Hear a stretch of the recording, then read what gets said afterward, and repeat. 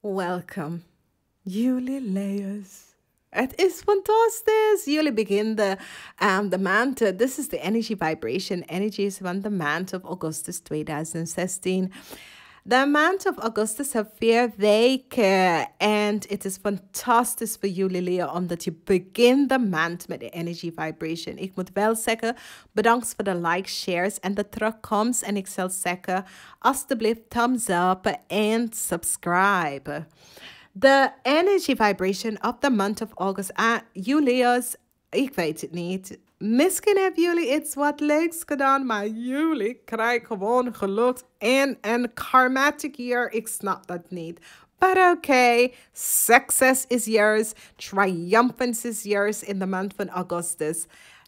Gebruik die energies van echt goede kans komt naar jullie naartoe. Dit is zo fantastisch voor jullie. We beginnen de maand van Augustus. Het is de maand van de ster. En het is een luchtenergie. Maar het maakt niet uit omdat jullie energy vibration is in de laatste en vierde weken. En dit is zo fantastisch. Omdat maakt niet uit wat gebeurt de 2 eerste week. Het is goed voor jullie.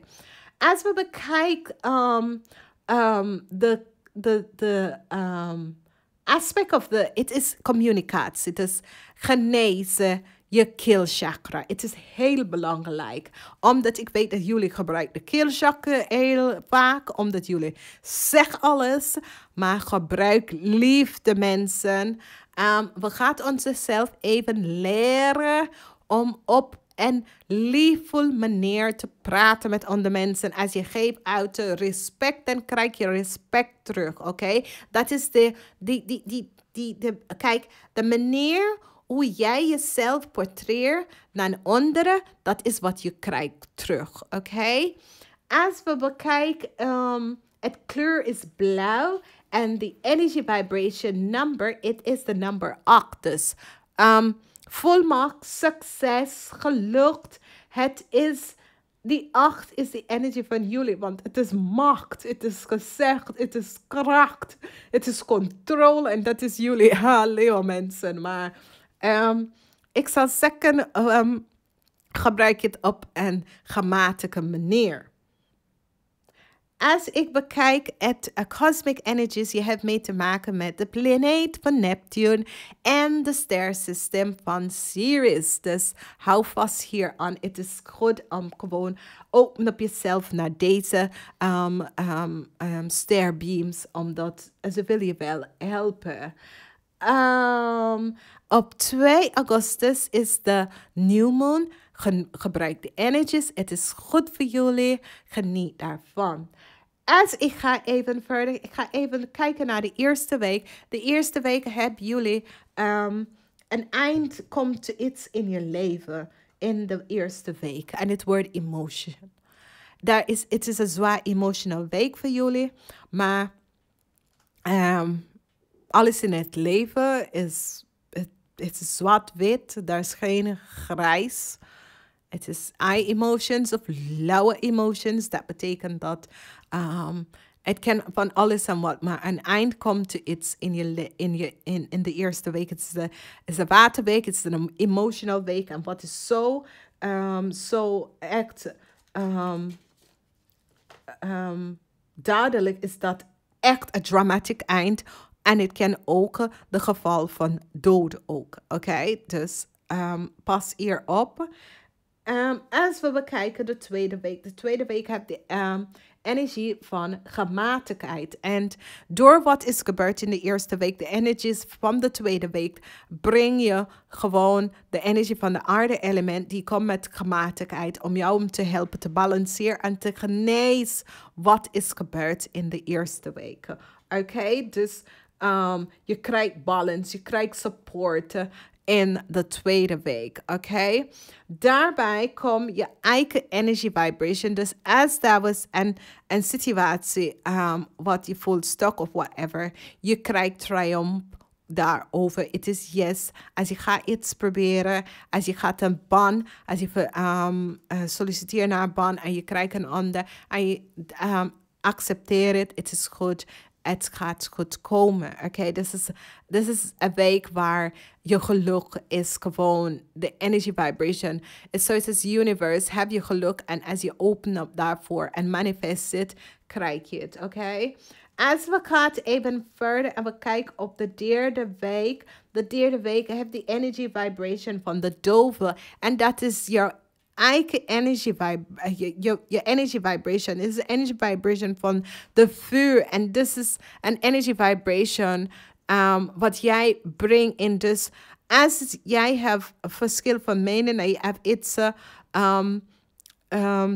dat lopen in bij bepaalde organisaties en bij onverschil van mening, rechtszaken en zo. Als jij heeft jezelf op een hoge vibration of jij hebt de situatie goed aangepakt en als het was onterecht tegen jou, dan krijg je het woord gebalanceerd vanwege dat de energy vibration van justitie is hier om deze situatie af te balanceren. Oké? Als wij bekijken de vierde week heeft de energie van de toren. En als de toren komt op, dat betekent dat het is reinigen, maar dit is goed voor jullie, oké? Het is de energy vibration van de vuur energy. En het is de toren, wanneer de toren komen op in de maand van augustus, deze maand. Dat betekent dat is iets plots gaat vlucht uit je leven en iets goed gaat het dat vervangen. Oké? Het is gewoon een geluk. Het is gewoon een geschenk van de universe. Dus zie de toren komt om jullie, om te supporten. Je beste week is de tweede week van wekens door je eigen energies in de tweede week. Maar de derde week met de dove, als je het gevibrate op een eigen vibration en verwacht dat whatever was onjust tegen jou gedaan, het wordt wel gebalanceerd. Dus als jij krijgt onverschilheid van mening, het wordt gebalanceerd in de derde week. En ik ga zeker even blijven houden voor de algemeen lezen. De algemeen energy vibration voor de maand van augustus 2016. Het is de number 8 energy en number 17 energy. En hier, ik heb de eerste energy vibration van de orbs energy vibration. En het is de orbs van Archangel Michael en Raphael en Issa. En Issa is de goddesses. Dus we hebben in archangels en de goddesses. En de kleur, als je hebt gezien, de kleur is oranje, groen, limegroen. De groen is gewoon financial abundance, genezen van je lichaam, je geheugen en je ziel, weet je. En die oranje, het is een tijd van de kunstheid, de creativity wat je heeft in u. En de gele kleur, het is altijd voor de geluks in het leven. Wanneer de energie komt in van Issa. Dus we gaan even verder en we bekijken de energie van de number 8 cup. En de number 8 cups zijn altijd wanneer je loopt van iets weg, weet je. Daar komt een eind toe een situatie in je leven en je loopt weg. En dat is best wel goed vanwege doordat soms daar zijn situaties in je leven dat is opgekomen.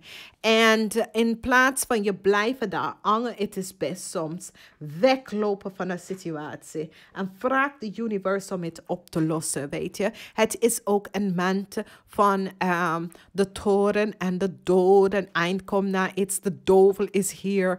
En de nummer 8 van de zaden, dat was die nummer van wanneer iemand neemt en bemoeit zich in een conflict, oké? En de cups zijn wanneer iemand weglopen van de situatie. Wanneer er eind komt naar een situatie en iemand weglopen van de situatie. En die is op weg naar een betere toekomst voor zichzelf of naar een betere situatie te doorbreken voor zichzelf.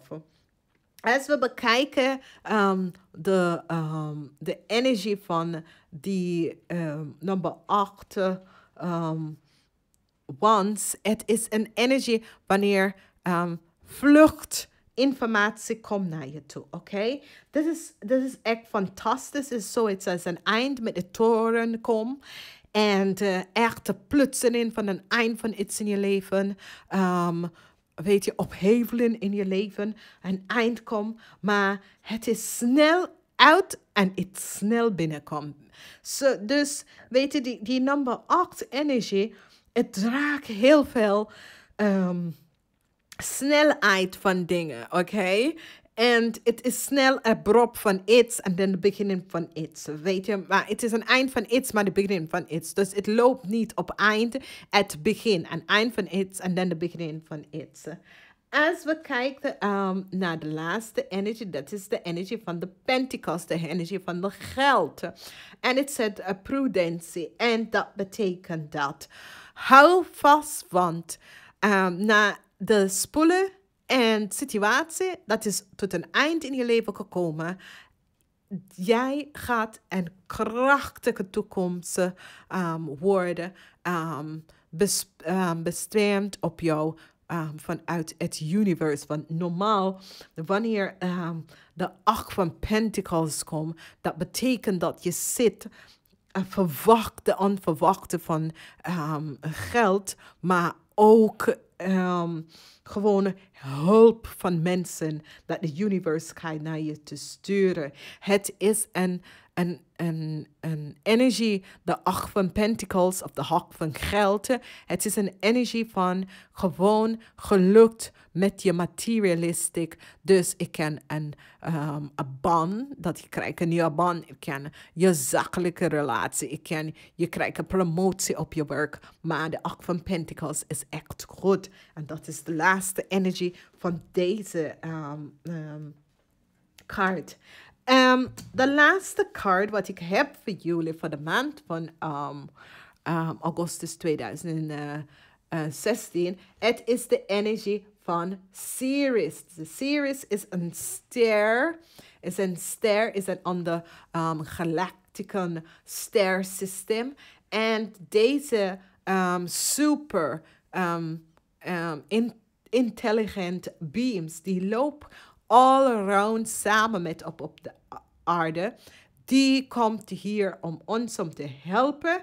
En ze houden de 12 universal sloten. Dat betekent dat is de 12 universal sloten. Dat zijn informatie. Is zoiets als je krijgt wat manier om je leven om te leven. En zoiets als de 12 universal sloten. Het is de manier hoe je kan op een betere manier met de verliefde in je leven. Dus je ten eerste respect. Je respect jezelf en je respect andere mensen. Oké? De tweede is gewoon liefde. Alles wat je doet, je denkt liefde. Je doet het met liefde in je leven. Dus weet je, het is dat soort dingen. Ik heb de 33 sleutels op mijn website. Jullie kunnen het lezen. De eerste 12 is de eerste 12 universal lezen. Want het leert je dat als je geeft karma uit, je krijgt het terug. Oké, whatever karma je geeft uit, je krijgt het terug. Als je bent altijd iemand die geeft niks weg, dan je krijgt niks terug. Dus als je zit in een moeilijke situatie, je zal nooit iets terugkrijgen, want je balanceert je geven en nemen niet. Het is fantastisch omdat voor de mensen die vibrate op een 4 en 5th dimension frequency, het is een kaart van enlightenment. Deze beam helpt je te snappen de 12 universal sloten. Weet je, om te realiseren dat als wij vergeten onze ik en werken met wij, als we werken samen als een groep, dan je vibrate, je energie en je manifest spoelen veel beter. Nou, ik moet wel zeggen, het was een hele leuke lezing. En namaste, tot volgende maand.